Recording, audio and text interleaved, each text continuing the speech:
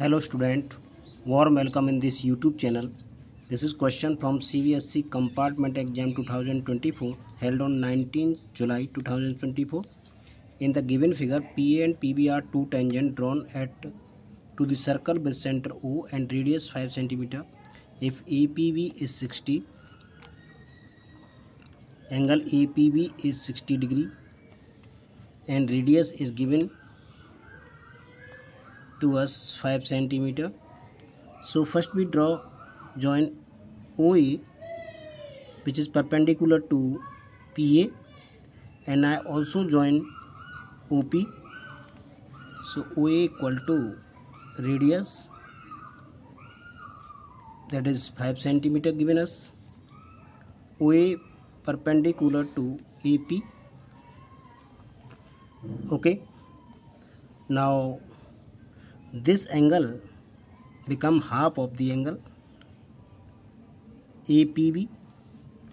Angle APO is half of angle APB. So half of 60, that is 30 degree. If you also draw perpendicular on this or join this, you will get two triangles which are congruent to each other. Therefore these angles are equal. So we take APO as half of the angle APB. So this is 30. Now in right angle triangle OAP, OA over AP, that is perpendicular over base, that is tan 30.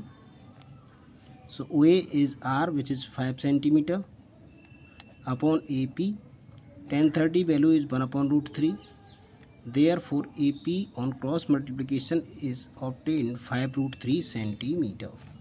So 5 root 3 cm is the correct answer, which is found in option B. Option B is correct. I hope you got it. Please like the video, subscribe the channel. Thanks for watching.